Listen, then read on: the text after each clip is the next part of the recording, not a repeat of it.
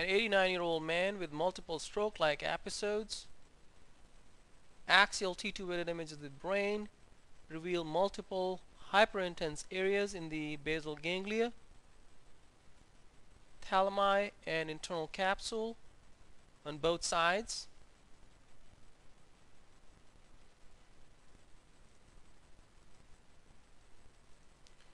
Axial T1 weighted images demonstrate hypointense areas in the basal ganglia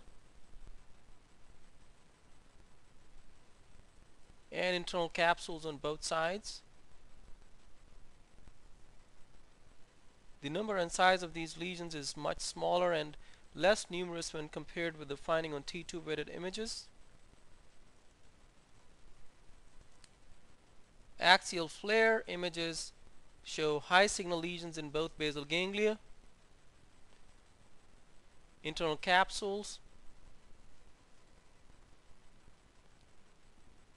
and white matter around the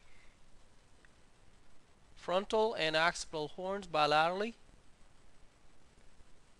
There are low signal foci seen in both basal ganglia and internal capsules. MR findings are consistent with